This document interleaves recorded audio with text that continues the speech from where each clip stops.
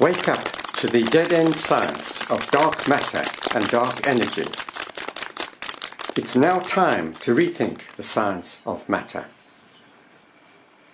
Hello and welcome to my 5th video on the subject of dark matter and dark energy.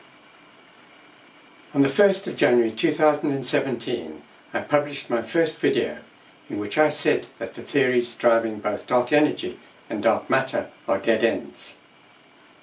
I tried to show that these illusions arose out of the failure of mainstream science to perceive that we live in a gravity-propulsion universe and not in the gravity-momentum universe of Newton and Einstein. In fairly quick succession, I published 2 videos in which I tried to demonstrate that if matter has the fundamental property of propulsion, there can't be a dark matter galaxy halo. It simply cannot exist. In my 3rd video, I show that if matter has the fundamental property of propulsion, then the notion of dark energy expanding the fabric of space is also flawed. By demonstrating that 2 quite different phenomena can be logically explained by the application of one simple solution, I propose that my theory begins to be validated. And so, if matter has the fundamental property of propulsion, then both of these mysteries are resolved at a stroke. May I remind you, mainstream science tells us that dark energy is the stuff that explains how the acceleration of the expansion of the universe is enabled. What they don't explain without magical physics is how the universe is expanding at an accelerating rate without a feedback mechanism. Without a feedback mechanism which controls and directs the acceleration of the expansion of space, this model is fatally flawed. In this mainstream scenario, matter of itself is not propelling itself at an accelerating rate away from all other matter. They say it is the volume of space that is expanding at an accelerating rate, making it appear as if matter is accelerating away from all other matter. This does not make any sense at all unless the universe has some infinite source of energy with which to pump itself up to enable this acceleration of the expansion of space. And, furthermore, it does not make any scientific sense if there is not a natural mechanism for regulating that acceleration of the expansion of space. I'm sorry to have to force this on you, but there is a much simpler way for matter in the universe to accelerate away from all other matter, and it requires only the most elementary science to explain it. It is this: if matter has the fundamental property of propulsion, then matter is of itself accelerating away from all other matter into the existing void of space. So space does not have to be expanding at an accelerating rate, which requires some clever physics to enable this to happen. If space was already expanded in the beginning of time, then matter just accelerates into the void. So energy does not have to be injected into our universe in order to enable the acceleration of the expansion of space. In my universe, the total of energy is fixed. No clever maths or magical universe properties need to be employed to enable this propulsion and acceleration. The reason this happens is purely mathematical and requires no feedback, as it is causational. The exponential increase in the velocity of matter in the universe is explained at a high school maths level. If the force of propulsion of an astronomical body is constant, but the force of gravity exerted on that body diminishes by the square of the distance between them, then logically acceleration will increase by the square of the distance. This is exactly what is happening. In my 4th video, I try to show that if matter has the fundamental property of propulsion, then all of the anomalies in respect of the velocities of stars in galaxies and the acceleration of the expansion of the universe are resolved. Giving matter the fundamental property of propulsion and applying it to the phenomena seemingly needing the existence of dark energy and dark matter, affirms the validity of the theory as it eliminates the need for both of them.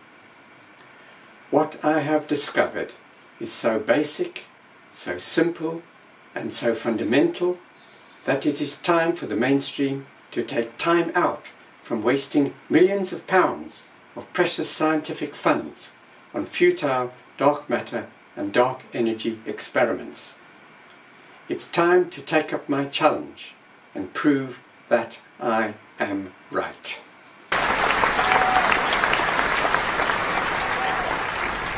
What you have been doing for the past 40 years is to carry out experiments or observations aimed at proving the existence of dark matter and dark energy. Dark matter was a given. It only remained to find physical proof of its existence. After all this time and numerous expensive and sometimes wildly adventurous experiments, you have failed miserably to find proof of the existence of dark matter. And now the experiments are becoming ever more desperate. And as for dark energy, that stumped you and continues to do so. So now what? Keep banging your heads against the brick wall? Or start thinking outside of Newton's and Einstein's box? What I'm now asking you to do is switch some of your dark matter research resources to prove that matter has the fundamental property of propulsion. I'm asking you to do this because failure to do so will prove that the scientific mainstream has failed to use the scientific method correctly to examine and explore alternative solutions. 1. Why matter is being accelerated exponentially in the universe, and 2.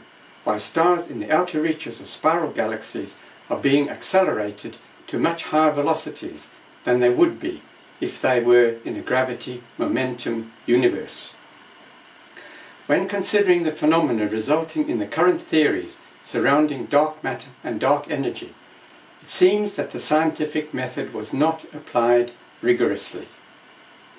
Clearly, the notion that matter might, just might, possibly be self-propelled was beyond anybody's imagination, and if it was thought of, it was rejected out of hand, because that would have required new physics. And who would stick their neck out that far? What a pity. Anyway, better late than never, so let's get on with it. If by this time in my talk you have not yet had the eureka moment, many of you will want to know why I have conflated dark matter and dark energy, as if to imply somehow that the phenomena giving rise to these theories are connected. Received scientific wisdom has it that dark matter is a completely different concept from dark energy. It is quite obvious to those in the know. Dark matter is a gravitational substance which stars are strongly attracted to, whereas dark energy is pure energy pumping up the universe, causing galaxies to race away from one another. They say dark energy does not have any material substance and does not interact gravitationally with anything, so has nothing to do with dark matter. One causes attraction and the other causes repulsion, so in fact they say they are quite different and opposing concepts. Well, sorry to have to tell you, but they are wrong. And I will tell you again exactly why they are wrong, and why the phenomena are not only connected, but are identical. It is very simple, perhaps too simple and basic. Stars in the outer reaches of galaxies are accelerating away from the central black hole as if towards another gravitational source surrounding the galaxy, and galaxies are known to be accelerating away from each other exponentially. The challenge is, how are they being propelled? I put it to you, these disparate phenomena are a natural consequence of obeying the inverse square law of propulsion. which says as distance between astronomical bodies increases, acceleration will increase by the square of the distance between them. This of course results from the fact that the force of gravity diminishes by the square of the distance between them. But, and it is a big but, you have to be in a gravity-propulsion universe for this law of propulsion to work. And that is what I'm asking you to think about in this video. Take the phenomenon of the anomalously high velocities of stars in the outer reaches of galaxies. Why is it presumed that the only possible cause of these much higher velocities is the dark matter halo of gravity? What I want to know is, did anybody brainstorm other possible reasons for this? So, how about another method of propulsion for stars, which would automatically take account of the mass of the star and its distance from the central black hole? What about if stars are self-propelled? What if a fundamental property of matter is self-propulsion? If stars are self-propelled, and if the force of propulsion is proportional to the mass of the star, just like gravity is, then acceleration away from the black hole would be self-regulated by the inverse square law. Is it not interesting, therefore, that self-propulsion achieves exactly the same result, as if there is a gravitational halo of invisible dark matter surrounding the galaxy? And then, in the accelerating expanding universe scenario, if matter is self-propelled, it is self-propelling itself away from all other matter, and also obeying the inverse square law. So, if matter is self-propelled, then I show that both dark matter and dark energy become redundant. You have failed in the past 40 years to prove that the dark matter theory is right. My challenge to you now is to prove that I am right.